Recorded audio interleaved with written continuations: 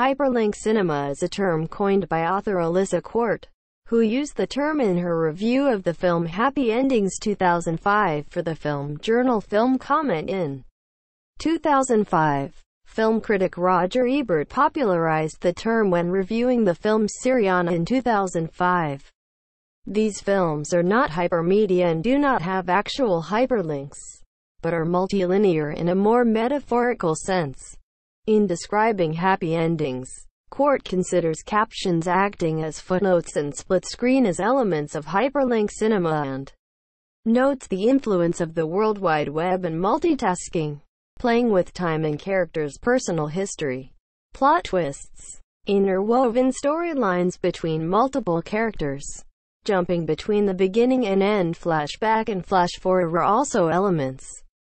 Ebert further described hyperlink cinema as films where the characters or action reside in separate stories, but at a connection or influence between those disparate stories is slowly revealed to the audience.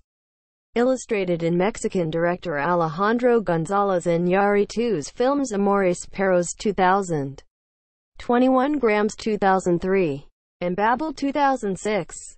Quart suggests that director Robert Altman created the structure for the genre and demonstrated its usefulness for combining interlocking stories in his films Nashville 1975 and Short Cuts 1993. However, Jean Renoir's 1939 The Rules of the Game first used a narrative structure based on multiple characters and predates Altman's Nashville by 36 years.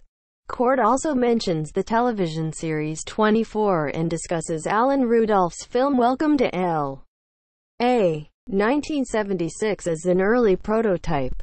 Crash 2004 is an example of the genre, as are Steven Soderbergh's Traffic 2000, City of God 2002, Syriana 2005, 9 Lives 2005 and ODU Raja ODU 2018.